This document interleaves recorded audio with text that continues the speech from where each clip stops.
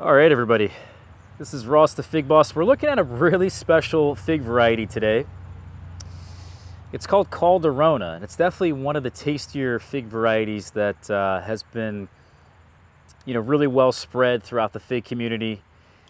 It's a Pons variety, so Montserrat Pons in Spain is growing this and has written about it, and you can find a lot of information on this particular fig on his website.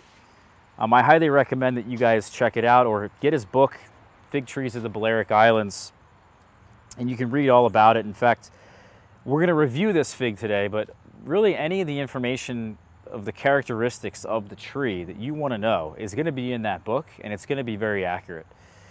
More accurate than what I have to tell you guys in this video. I'll show you guys my tree. We're going to taste this fruit here and talk about the flavor.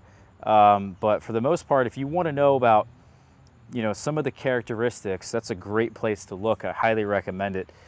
We have been covering a lot of different fig varieties, and I think the reason for that this year is that there's so many varieties that are well worth covering that I've ripened this year. There's really, this one is very special.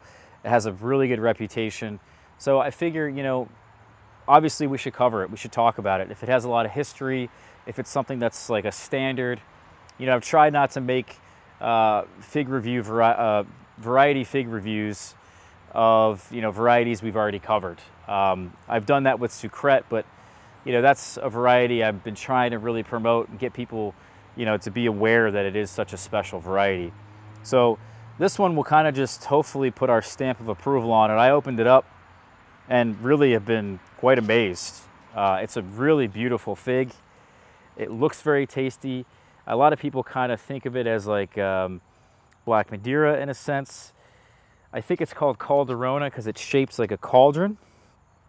I believe that's the translation if I'm not mistaken, and you can, again, find that information out in Pons' book. I would say the fig, though, is more round typically than a Black Madeira.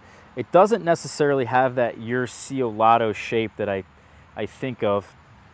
The stem length is a really good way to identify this in that it kind of looks like a Black Madeira, but it has a slightly longer stem, whereas Black Madeira typically tends to have a very short stem.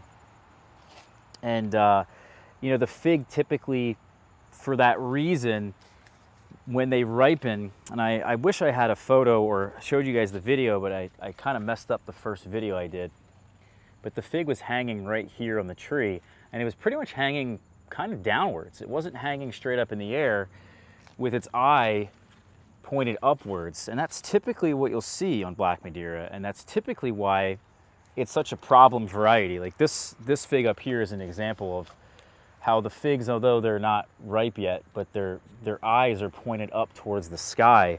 And if it rains at all, the rain hits that eye, and because the eye is such a sensitive location of the fig, it tends to split at that spot.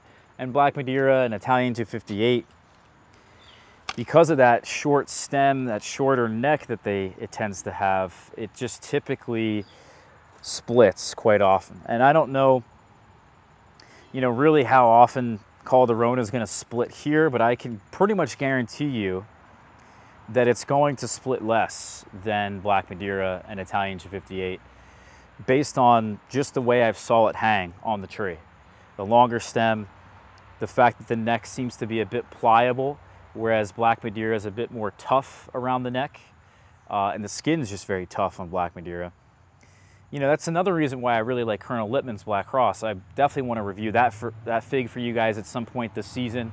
I know it's going to be a good one, and I think it's going to be in the running, at least with Calderona, for something that is, probably a better option here in terms of its split resistance, its rain resistance, along with this Calderona.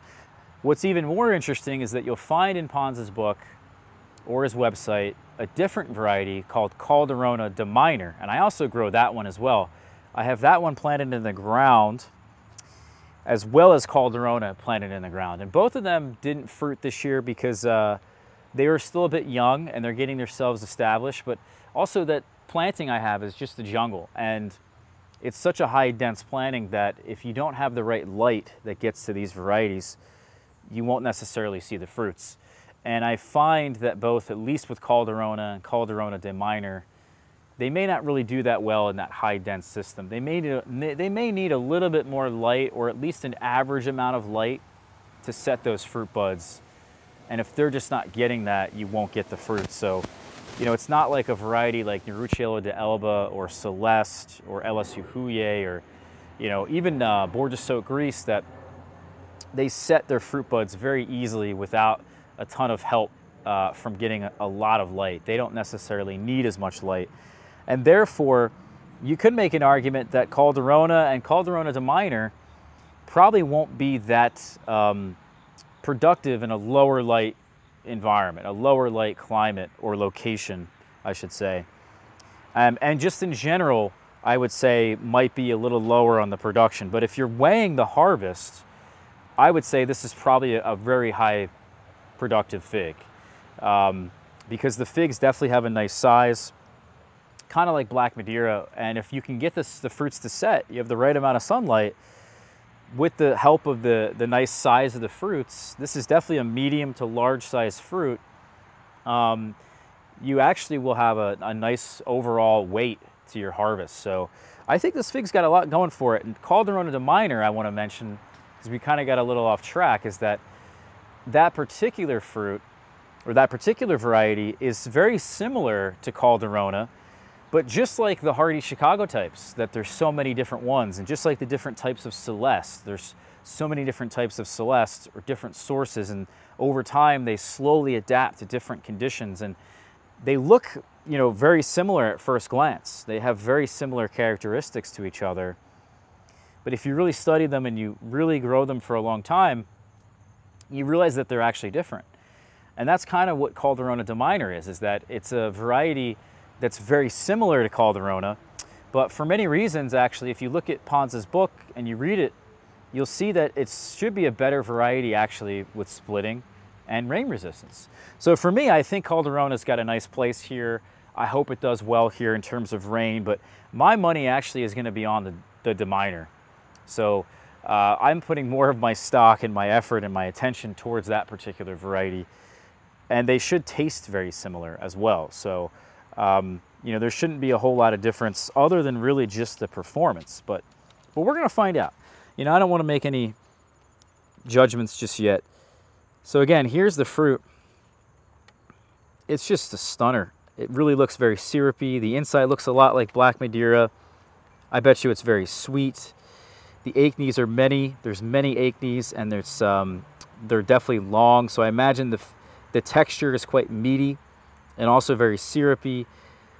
Berry flavor, I'm sure it has that nice berry punch that Black Madeira frequently has. And the interior looks like it has a lot of seeds, so there's probably a nice crunch to it. And it's also got a nice pigmentation. It's kind of turning dark red, almost purple.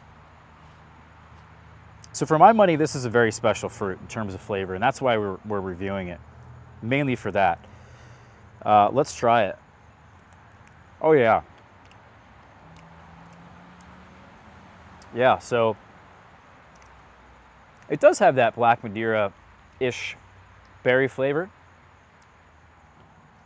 but it more so reminds me of a Adriatic. Good crunch to it. The skin isn't that bad, you know. Black Madeira, a lot of people complain that the skin's very thick, and I would agree. It's very good. I think this one has a nice raspberry flavor. It does remind me of something in between a Black Madeira and an Adriatic, like green Ischia type fig. So this is very good. Yeah, I have to say that a lot of people will love this. I think if it definitely performs better than Black Madeira, then it's a keeper. And I hope it doesn't split nearly as often. And we're gonna kind of evaluate it over the next couple of years, as well as the de Minor. And yeah, we'll have a lot of information, I think, over the next coming years about these particular figs. And yeah, I hope you guys will grow it, because it's certainly a good one. We'll see you soon, all right? Take care. We'll catch you guys for the next video.